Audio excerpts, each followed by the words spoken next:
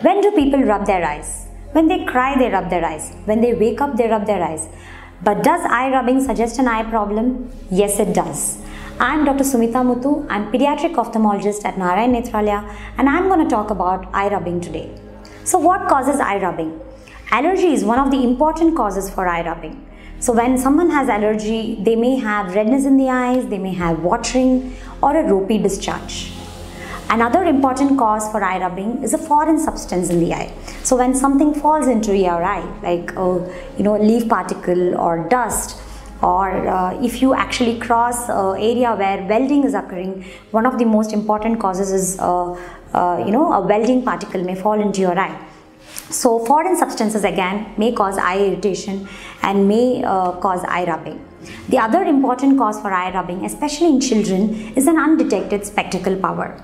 So sometimes children try to rub their eyes to actually see clearly. So dry eyes is again an important cause for eye rubbing. IT professionals and elderly individuals are especially at risk of developing a dry eye issue. So how can eye rubbing be treated? Well, that's simple. Find out what the cause is and treat accordingly. So if it's an allergy, a simple measure like giving cold compression or dipping a clean cloth in ice cold water and just keeping on top of the eye may actually reduce the severity of allergy. If the allergy is mild, this simple measure may actually solve the problem. If not, of course, one may require eye drops or other medications in the eye.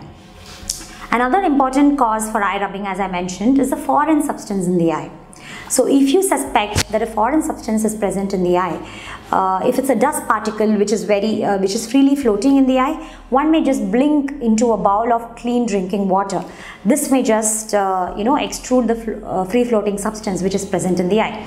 But if it is stuck to the surface of the eye, then do not try to remove it on your own, because you may cause more harm by trying to do so.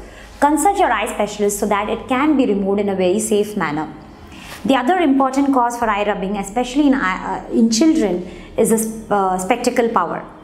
So if you suspect your child has a spectacle power, then consult the pediatric eye doctor so that they can detect the presence of the spectacle power and then advise glasses if required.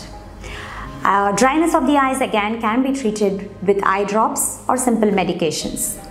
So depending on the cause, the treatment of eye rubbing may be very simple, but it's very important that one must try to avoid rubbing their eyes. Why? Because eye rubbing may cause a serious problem in the eye called keratoconus.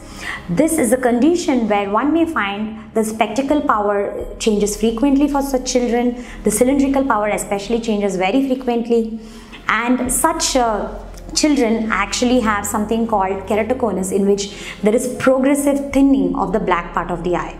So this may actually be a harmful condition, and therefore one must not rub their eyes. So whatever the cause, consult the eye specialist so that they can treat it accordingly. Thank you.